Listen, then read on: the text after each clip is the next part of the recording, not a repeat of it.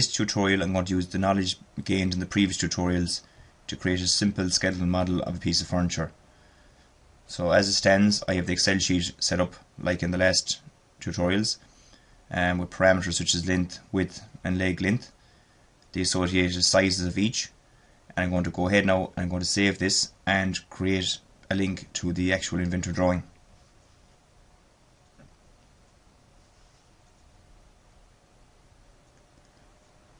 I'm going to start off as usual now again by drawing a simple rectangle. I'm going to import and link the parameters from the Excel sheet to the Inventor drawing.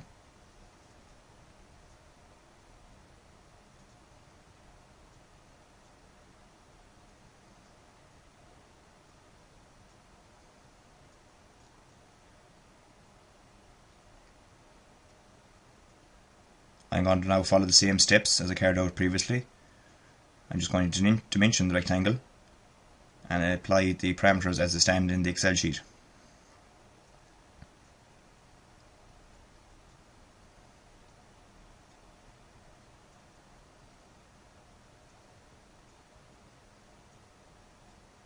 I'm going to create a constraint as well in this rectangle. I want the middle of the rectangle to be the origin of the drawing, which is 0, 0, 0. This 0, 0, 0 represents the 0 of the x, the y and the z axis. As the tutorial progresses, it will become more clear why I've done this. So I just click on the command, click on two lines, and now this rectangle is constrained to the shape that's in at the moment. Now from the origin, I'm just going to draw a line to the center point of the side, and I'm going to repeat that again now. Just draw a line to the center point of the bottom line.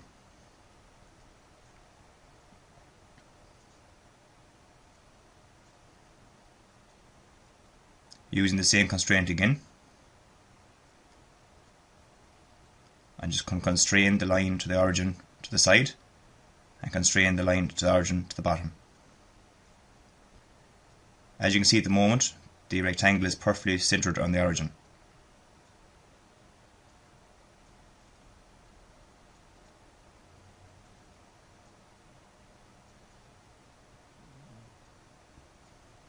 Next, I'm going to draw a simple rectangle just to represent the leg of the table. I can dimension this accordingly.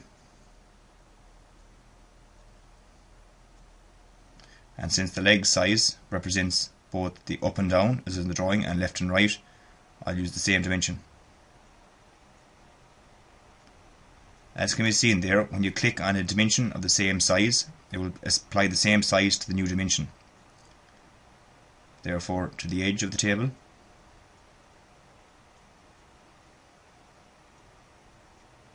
and also here, I click on the other dimension.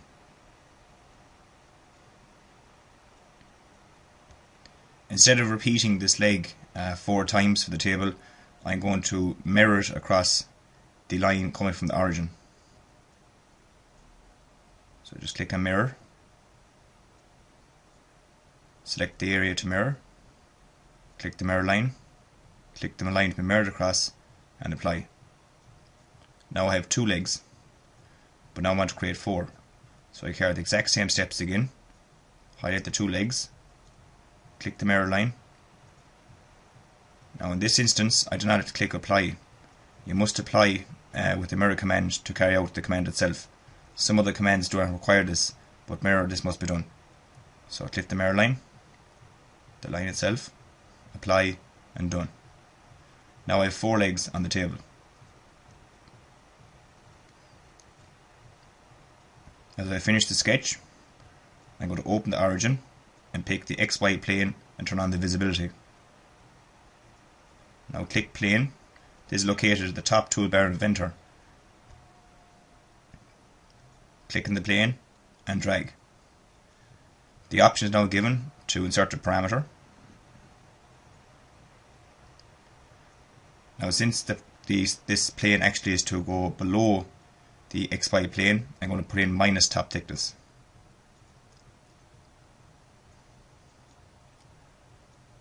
The leg extends from the floor to the top, so I'm going to drag it from the bottom of the top Again, pick the parameter, insert the minus, and click OK.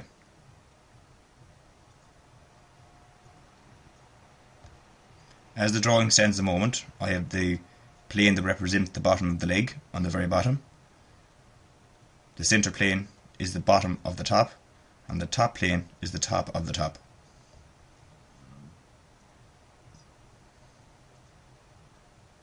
I can now extrude, pick the 4 legs,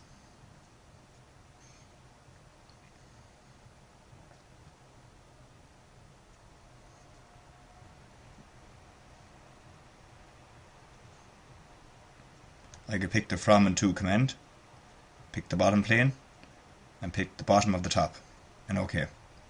At this stage now, I must turn back on the sketch again so I can see the sketch. So click visibility, extrude, pick the parts, which is the top, including the 4 legs.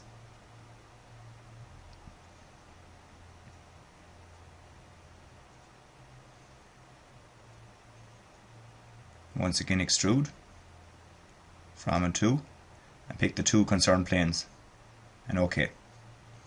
At this stage now, I have the table with the top and the 4 legs. I can just turn off the visibilities to the planes.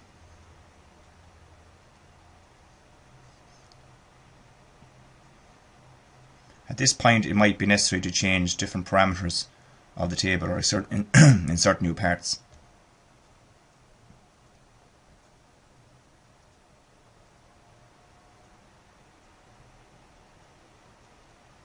This entire table at the moment is totally parametrically driven.